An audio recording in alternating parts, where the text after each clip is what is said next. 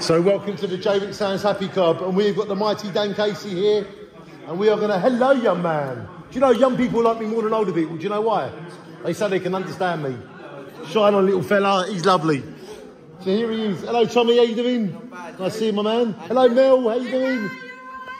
And the mighty Rob and Jimmy. Shine on, guys. And the mighty Dan Casey. He's trying to get away from me. I've got petitions for you. Full of numbers and names. No bank details, though. Dan, can you just make sure these get to the right persons so they know that we need toilets? What's the petition about? This is about we need toilets in Jaywick, and there's loads of signatures on there to prove it. So if you can just hand them to the man, where would they go to, Dan, and what will happen? Well, the point is, it'll go before Mr. Stevenson, but I can't see him spending money on toilets. But this shows that many people need them and want them. I know. Mr. Raby and Mr. Watson, when they came here, they allowed the toilets to shove them down. Dan, thank you for doing that. So that they will definitely go to someone so they know that we need them. Petition go in, Thank you, Dan, you legend.